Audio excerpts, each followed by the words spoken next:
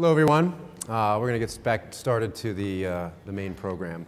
It's wonderful to have you all here. Hope you're having a good day two of IDS. My name is John Kunschner. I'm a managing director and head of the investment banking group at Landmark.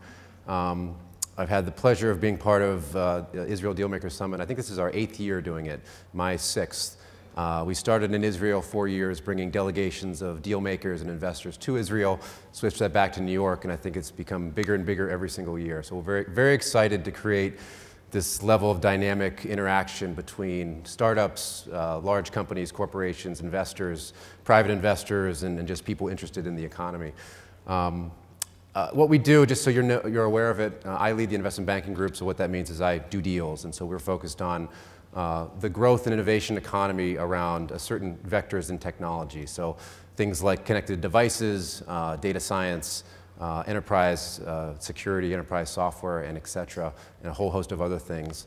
And we do very much focus on Israel. And Israel is always a unique animal for what we do because it truly is in the innovation economy. We've used different words. We've talked about the startup nation. Now we call it the innovation economy, which I think is a better phrase for it.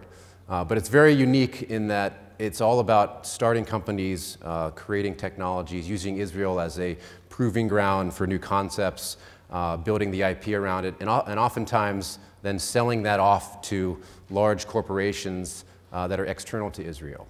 So it's an interesting dynamic where there's very few very large Israeli companies, but there's a lot of very large companies that have centers of excellence in Israel.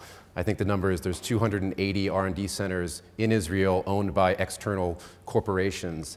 So it's both a promise and a challenge in that as you develop these and you sell them, that money is flowing theoretically out of the country going forward. So I think a unique challenge of all the innovators in Israel is to both create innovative companies, to foster them in Israel, to use that as a proving ground to then go international, but also to leverage some of the other aspects of going public on NASDAQ or LSE now. I think there were 10 listings on LSE, 11 on NASDAQ of Israeli companies, and starting to build larger and larger companies. And so today we're going to talk about that concept of international deal making, of taking technology out of Israel and putting it into the hands of larger corporates, but I also think bringing large corporates into Israel to promote economic development and do very interesting things with all of the great technologies that are coming out of it. So with that, I'd like to introduce a series of panelists here. We're going to start with what we're calling the art of the deal.